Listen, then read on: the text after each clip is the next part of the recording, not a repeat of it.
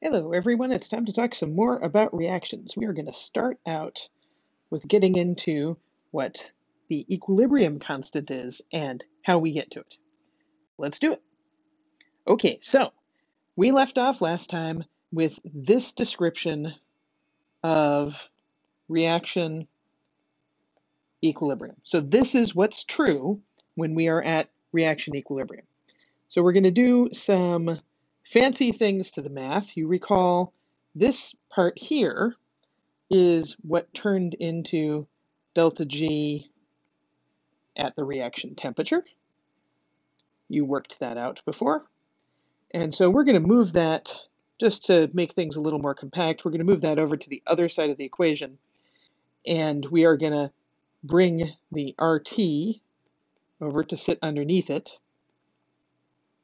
And we're going to use one of the mathematical properties of natural logs that you have all multiplied by each other. Ooh, did eagle-eyed people spot a thing I left out of this equation? I hope so. There's a summation,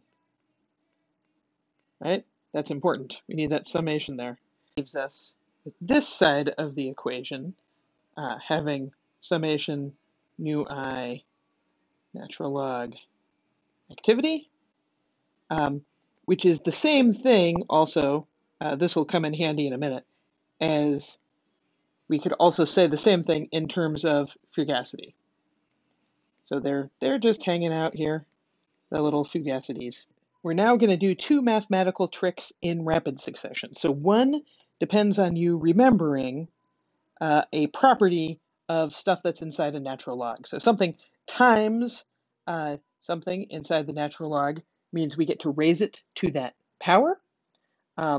And we can kind of bring these all together and multiply them by each other. So that is to say, this term here, including the summation, so all of that is involved, is mathematically equivalent to saying capital pi, now I'm going to define capital pi in a second, ai to the nu I power. Capital pi is like summation, but it's multiplication. So that is, it's every ai times every other ai in this whole mix to the nu I power, to its stoichiometric coefficient power. Or equivalently, we might say capital pi, and then write it in terms of fugacity. So either of these is a fair game, is a fair move. So that's the mathematical trick. And then to make our lives easy, we are going to define all that, these guys, as Ka. So this is a definition move here.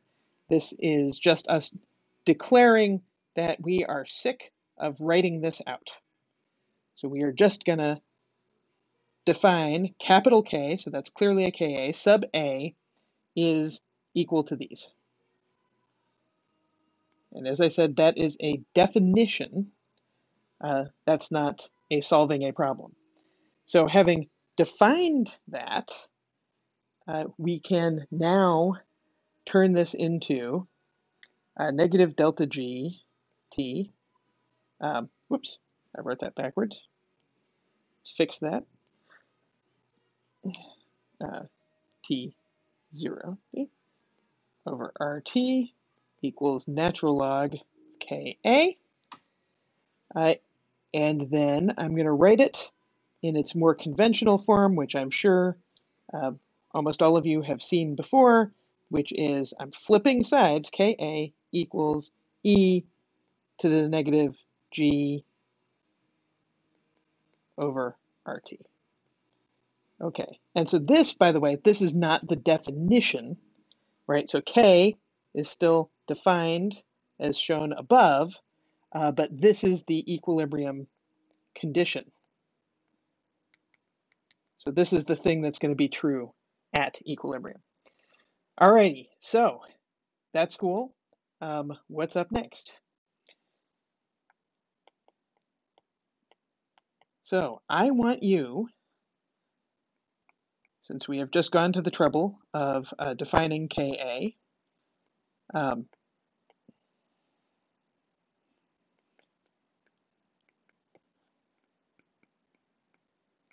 so for that water-gas shift, that same reaction we keep solving, the one where it's methane plus steam goes to carbon monoxide plus hydrogen. There's 3 hydrogens. That reaction, go ahead and tell me what is Ka. And that is based on delta G at 298, which you worked out already.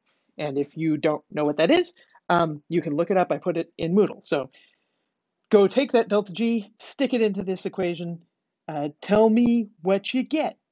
All right? And then tune in for the next movie.